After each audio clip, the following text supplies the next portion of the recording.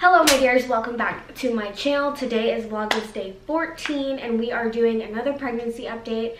It is my 34-week pregnancy update and wow, I can't believe it. I only have a month until delivery and I'm super pumped. But anyways, let's go ahead and jump right on into this video.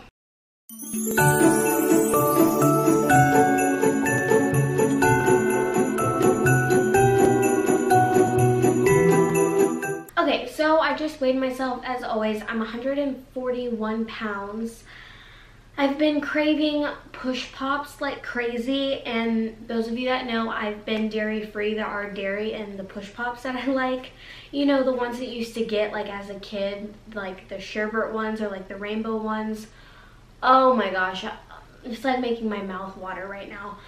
I've really been craving those, like really bad. Also chocolate donuts again, all the sweets again, like it's coming back. I kind of kicked the sweets to the curb for a while, but now they're coming in hot. So something really exciting that I've mentioned on my vlogs, but I'm gonna mention it here as well because this is a pregnancy update, but I've scheduled my C-section and I don't know, that's crazy that like it's just scheduled. We know the birth date if I don't go into labor before then, but the scheduled date is January the 15th, which is a Tuesday. It was going to be that Saturday, but they didn't have any availability, so it's January the 15th, and it's at 7:30 a.m. we have to be there 2 hours before, so like 5:30, and it's like an hour away, but it's okay.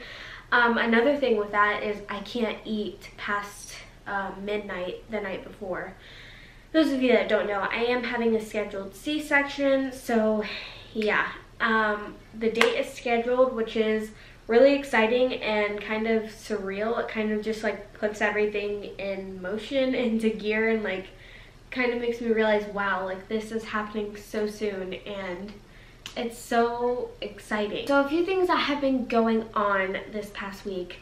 My nipples have been really sore, like really sore to the touch. Like Garrett and I usually take a shower together. That's probably TMI, but we normally take a shower together like after Wilder goes to bed every night. Like that's our nighttime shower or whatever.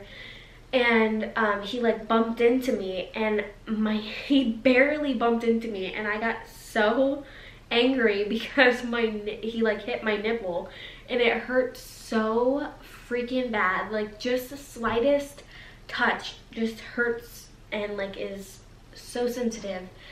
And along with that, my hormones are just through the roof. Like when I say through the roof, I know that I'm hormonal whenever like there's a hormonal situation going on, and I know it in my head, like, oh, this is just my hormones, like I need to stop. And then it makes me even more angry because I can't stop whatever I'm thinking or whatever is going on because it's like hormones just take over. I'm mentioning that because whenever he hit my nipple, I was so mad, and it was nothing to get, like, it was not even his fault. It wasn't anything to get mad over, but whenever he touched, like accidentally like touched my nipple, I was like, oh my, like I was so mad. And that's just the hormones talking, and I feel so bad when I'm like mean like that. But yeah, the hormones are definitely through the roof. Like I can't control my emotions, and it's really getting frustrating. Also kind of a topic that I didn't really think that I was going to talk about or didn't know if I should talk about, but it is anxiety. And I guess this kind of goes off of like the hormones, but my anxiety has just been through the roof also. And I've kind of always struggled with like having anxiety, but I kind of just pushed it off to the side always. But now it's like I can't do that, and I find myself up at night all the time just thinking and stuck in my thoughts and just getting anxiety over the littlest things and just getting so worked up, and it's getting so frustrating. And I've talked to my doctor about it, and she said that a lot of women go through it. I read a lot about it also, and a lot of people are saying that it can be an early sign of postpartum depression even before you give birth, which is kind of scary because I didn't have postpartum depression really with Wilder. I just kind of had like the baby blues for like a few weeks, and then it went away, thank God. But even those baby blues, it was really awful. And Wilder was really colicky at the same time, so I was just going through a lot, and it wasn't even like postpartum depression, it was just like a sliver of it. And I hope that I don't go through that this time around, because those of you that know, I'm like anti-medication, and I just don't want to have to put myself in that situation. But yeah, the anxiety has definitely been a struggle recently. And I give props to Garrick, because literally I cry all the time now over the most ridiculous things ever. I know it's ridiculous. He knows it's ridiculous, but he's just so sweet about it. And if he wasn't, and like if I didn't have him as my rock, I really don't know what I would do. Literally, I woke him up, y'all. I woke him up out of his sleep when he had to work the next morning, because I had been up. It was probably like 2 in the morning, and I just could not fall asleep because I was in my thoughts and just thinking about all these things. And it was really like heavy on my heart, and I had so much anxiety. And I woke him up. I was crying, so he was like already like moving and kind of waking up. And then I just was like, babe, can I just talk to you for a second, please? Sorry, there's a dog barking out there. But I was like, babe, can I please talk to you for a second? And he just woke up and he was like, what's going on? He was like, why are you crying? He just comforts me so much. And I'm just so blessed. I'm going on a rant, but I'm just so thankful that I have him, because I really don't know what I would do in those moments if I didn't. I would just be even more of a wreck.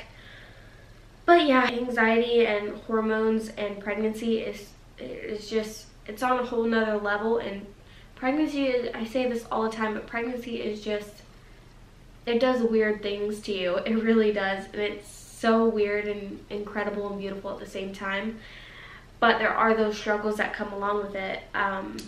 And I really hope that I am not going to have to deal with postpartum depression or anything like that. Another thing that's been really on my mind, again, going back to like the hormones, anxiety and stuff, is my C-section. And for those of you that don't know, yes, I'm having a scheduled C-section like I just mentioned.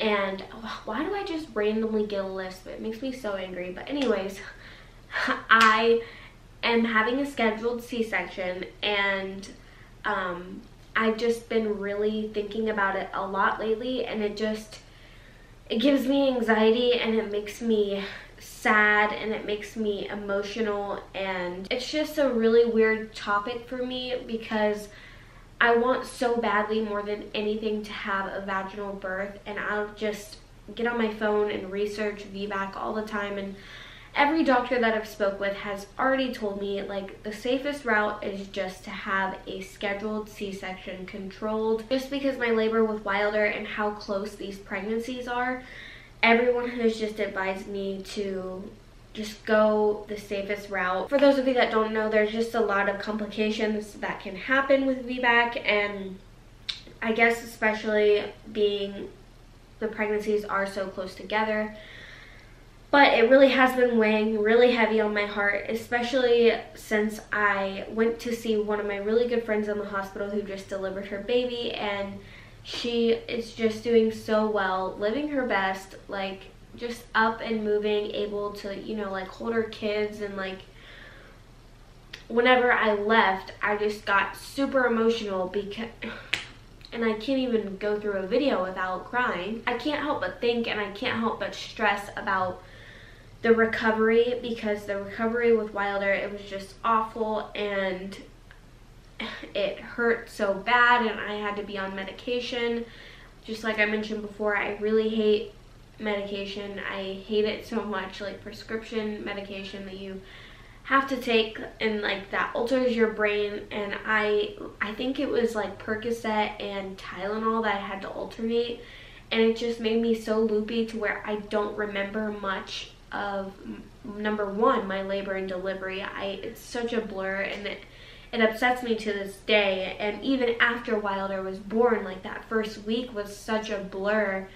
And I just feel like if I had a vaginal birth, everything would be totally different. But I know that it's in God's plan, and whatever happens, happens for a reason. But like I said, it's just another thing that's giving me anxiety, and I can't help it. And if any of you guys have any recommendations on like things for recovery after a C-section, comment below, DM me, let's talk about it. I would love to know what made your life just a little bit easier, that much easier, because I just remember it being awful, and it sucks that I won't even be able to like pick up Wilder, or, you know, just, I don't know. And we have stairs in our house, and I'm just gonna be having to rely on Garrick to do everything. And not that he's gonna love that. He's gonna love to be home for a while and just do everything, but it's just emotional, and it's stressful to think about, and I'm trying not to be stressed about it because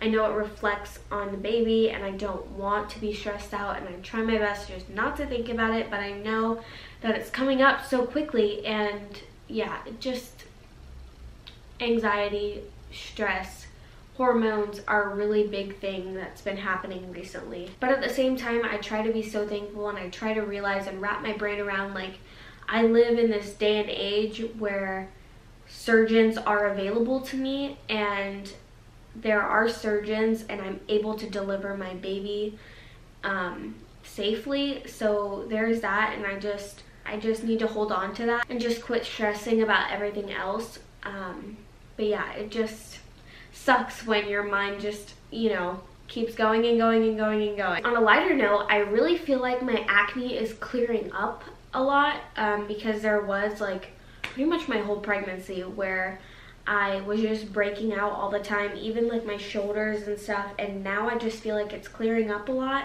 and I'm really, really grateful for that. I feel like my pregnancy with Wilder also, I broke out even worse than I am now, so I'm thankful it's not worse. I have definitely noticed that I've been clearing up, and don't even ask me what my routine is, because I literally don't have a routine, y'all. Like, I'm the worst with like face routines and all that kind of, I'm just the worst. And I just feel like when I put more product on my face, it just makes my face react more and break out more. I don't know, does that make sense?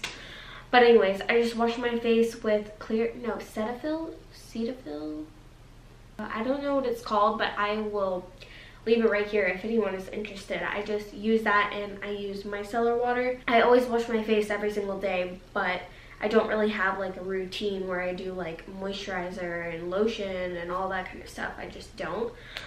But yeah, my skin is clearing up, so that's good. This past week, I've been really having sharp pains, like especially whenever I get up too fast. Like this morning, I was just cooking breakfast for Wilder and I was just making eggs and preparing some fruits and stuff, and I couldn't stand there any longer, and I had to leave the eggs and like sit down. And that's just ridiculous. It's getting so uncomfortable, and I know people are probably like, shut up, like you're pregnant, like that's just what happened. But that's what these are for, these pregnancy updates. I'm just saying what's going on. But yeah, I'm just having really sharp pains recently, and also my back is killing me. Obviously at this point in most people's pregnancies, their back does have pain, and mine definitely does, even up to like my shoulders. It's getting really, really hard to sleep. My belly is always really, really tight. I'm having contractions very frequently, but they're just Braxton Hicks. They don't like last very long or anything like that, but I definitely am noticing them. My belly is just always super freaking tight. Oh my goodness, I feel like I have no room to breathe, like somebody is always sitting on my chest. I forgot to mention about my boobs. They're also leaking, and I feel like recently, within like the past 48 hours, like a week to 48 hours, my boobs have just become tremendously swollen, and like they almost feel like engorged. Not like engorged like extremely like painful engorged, but they definitely feel swollen and just like tight. I don't know, it's uncomfortable, and I just feel like they've gotten a lot bigger and just swollen and leaking and boobs. Hormone based and frustrating. That's what this week has summed up. But nonetheless, I am super grateful for all of it, for literally every single thing that pregnancy has to offer. I'm grateful to be able to experience it. I don't want to sit here and just sound like I'm such a complainer and just complaining about my pregnancy, because I know there's so many people that are dying to feel these things that I'm feeling, good and bad. So I am grateful for everything, and I'm so thankful that I'm able to even carry a baby, that I am pregnant, and that I've made it this far along. And I am so grateful and I'm so blessed, and I don't want anyone to think otherwise.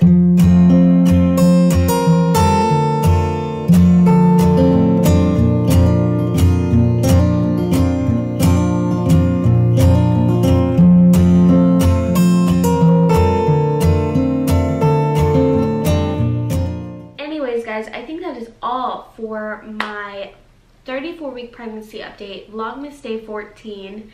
If you guys like this video, please give it a thumbs up. Subscribe to my channel if you have not already.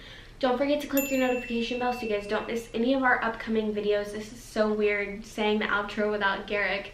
But thank you guys so much for watching. We love you so much. Thank you for being a part of our family. Seriously, it means the absolute world just seeing all of your comments and just reading everything, and it really means the world to us, and I really want you to know how much we appreciate every single one of you. But yeah, guys, that is all for today. Thank you so much. We'll see you tomorrow, and keep it Christmas.